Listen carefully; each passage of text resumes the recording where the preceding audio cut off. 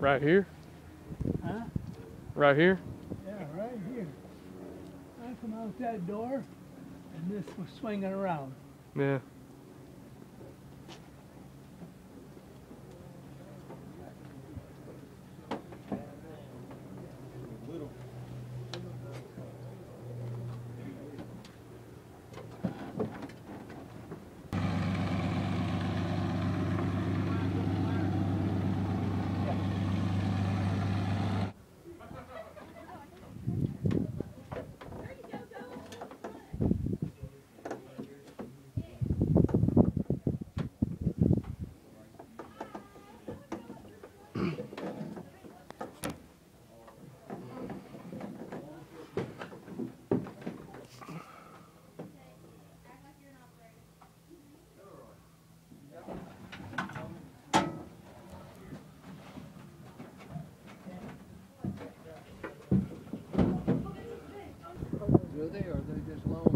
Went from takeoff.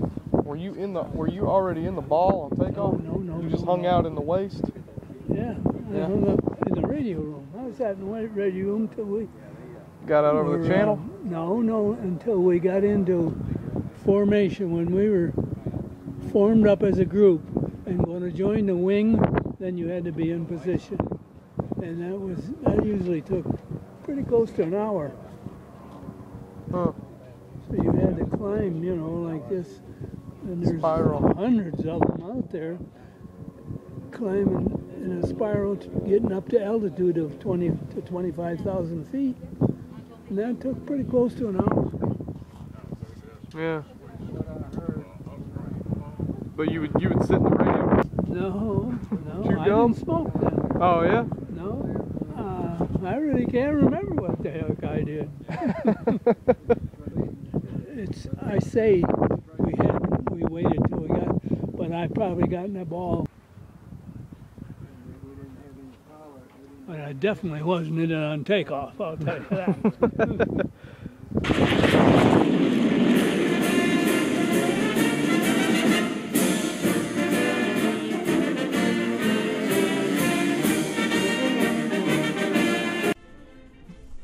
East 1943. It was known as Black Thursday. It was a mission to Schweinfurt, Germany, of all bearing plants. And the object then was to try to get rid of them plants as much as possible because they used them in their tanks and in their airplanes and all of the vehicles they needed. Our briefing was supposed to be at 0600. And we got up and got ready, and it was so foggy, everybody thought we would not go that day. In fact, we sat around our airplane till about 9:30 before we got the green light to go. And even then, it was so foggy that it was very, very difficult to get off the ground.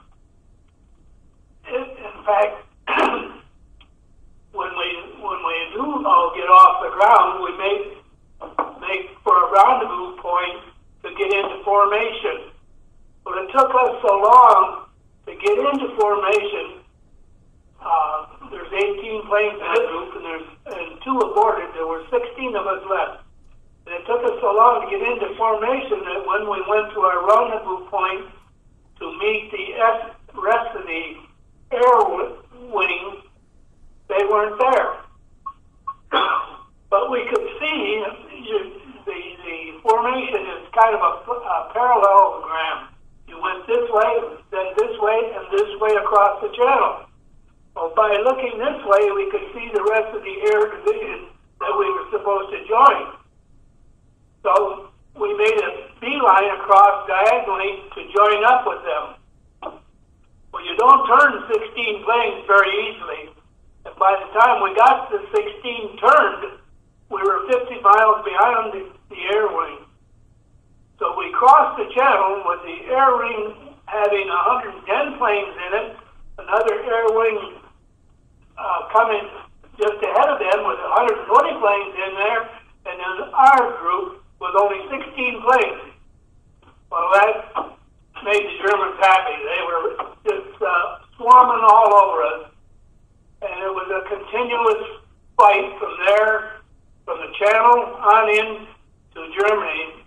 We just got to the German and Belgian border, and by that time we had lost most of our group, and we were damaged very heavily, and our plane had fell out of the little formation that was left, and I was hoping that I would be able to get out of my ball turret because it has to be cranked out.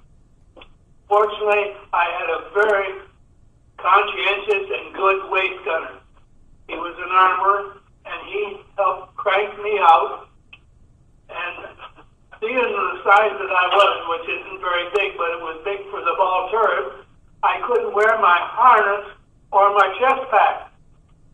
So the waist gunner and I are trying to get that tied up while the radio operator and the tail gunner got out the waist door. Well, at that time, the waist gunner is standing there, and I'm standing in front of him, and we're working on my leg straps, and I could see I was being straight up the tail, and it knocked me that way, and it kind of knocked my waist gunner this way. At the same time, we were being attacked from the front, and that attack knocked both wings off the fuselage. And I'm laying there on the floor, and this fuselage is just going around like a feather. And I think I could basically ride this down. And I think, no, you better get out. So the problem was that when them wings come off, there was so much debris and junk going around the fuselage of that plane, it was hard to figure where you should go. But I crawled on my hands and knees to the door of the airplane, and I got out, and I said, uh-oh, because the tail swung around, hit me in the back of the head, and knocked me unconscious. Well, when I come to, I pulled that ripcord, and I swung down, and my hands went up like this, because I had never got my straps on my legs fastened. So I almost come out of that parachute, and I was on the ground. What happened is I had pulled the ripcord at just the right time to stop my momentum, but not get started to hit very hard. Further proof of that, when I looked up, the fuselage that I had just left is right there in front of me, 30 yards away. We both came down just like a rock. Well, all of your briefings that you've gone through getting prepared for this mission, it says get away as soon as you can. Well, I didn't pay any attention to that. I wanted to know what happened to my waist gunner because he had saved my life.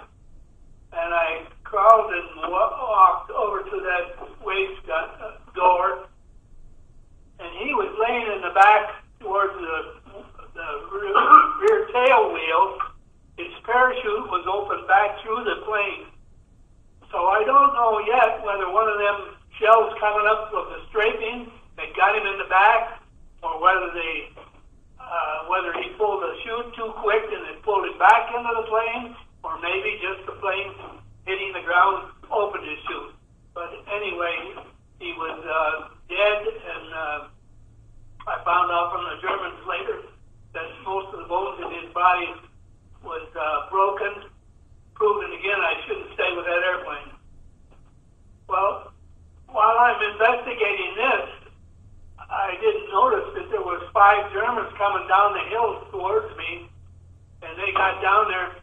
They were soldiers that were guarding a coal mine and making sure that the Belgians did their work each day. And so they were very close by to me and picked me up and said, "For you, the war is over."